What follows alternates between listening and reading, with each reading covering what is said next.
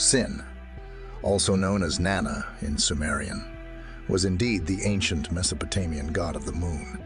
Sin was a significant deity in Mesopotamian mythology and religion, particularly in Sumerian and Akkadian cultures.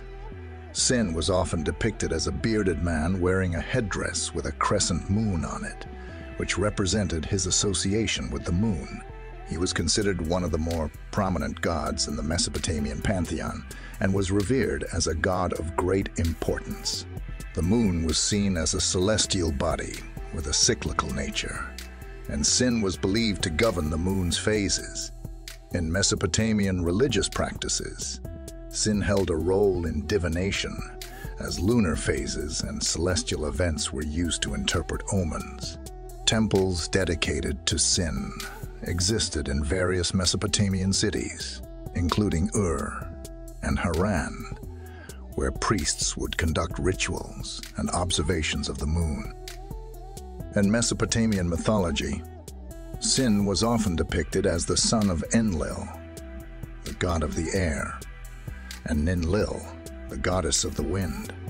He was also considered the father of the sun god, Utu, Shamash, and the goddess of love and fertility, Inanna, Ishtar. In Mesopotamian mythology, it was believed that Sin embarked on a nightly journey across the sky. This journey was often described as a boat voyage in a celestial boat, symbolizing the moon's movement across the night sky. The phases of the moon were closely observed and held great significance in Mesopotamian divination and astrology.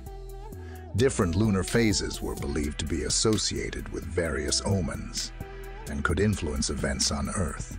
Priests and astrologers would carefully monitor the moon's cycles for prophetic purposes.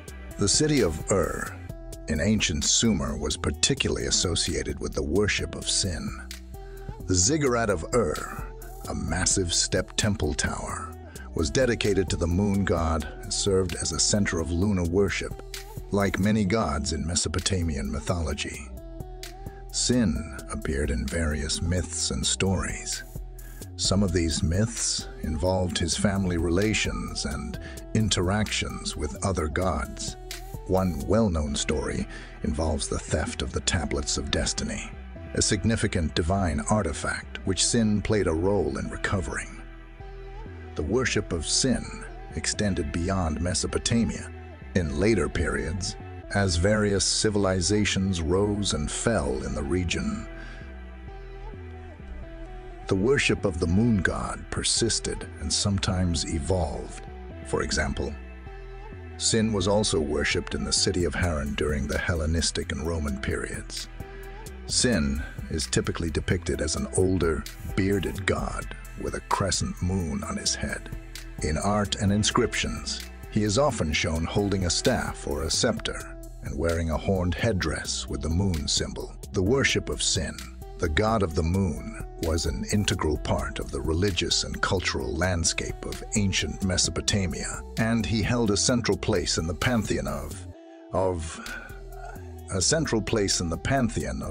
gods in this region.